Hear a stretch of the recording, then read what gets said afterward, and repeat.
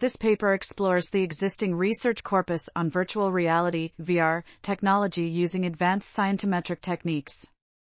The authors collected all articles about VR from the Web of Science Core Collection database, resulting in a dataset containing 21,667 records for VR and 9,944 for augmented reality (AR). The analysis revealed that the main publication media on VR has shifted from conference proceedings to journals in recent years. Computer science was initially the leading research field, but clinical areas have increased, as well as the number of countries involved in VR research.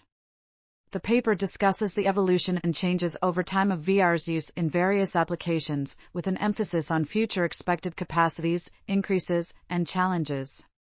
The authors conclude that VR/AR/MRIT will have a disruptive contribution to scientific fields as well as human communication and interaction, similar to the advent of mobile phones.